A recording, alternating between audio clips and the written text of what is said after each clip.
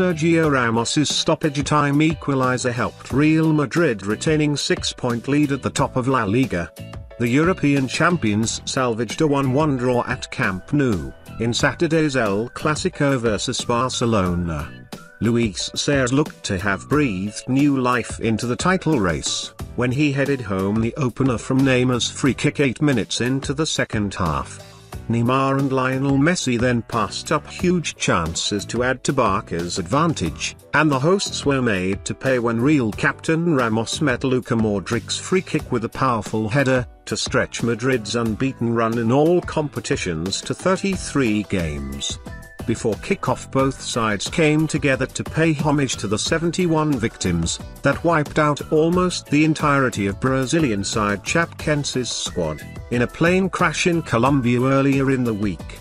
However, once the action got underway, old hostilities were renewed as Madrid screamed for a penalty less than 2 minutes in. Lucas Vazquez went down under JV Mascherano's challenge, but referee Carlos Close Gomez waved play on.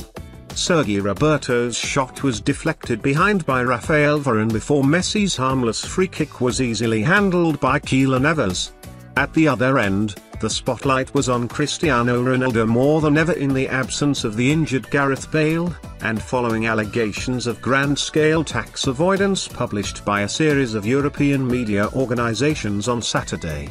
Real Madrid maintained that 6-point lead at the top, and remain undefeated, while Barcelona remain in second place and now sit a point above Sevilla, who earlier today blew the chance to move above them when they lost 2-1 to bottom-placed Granada.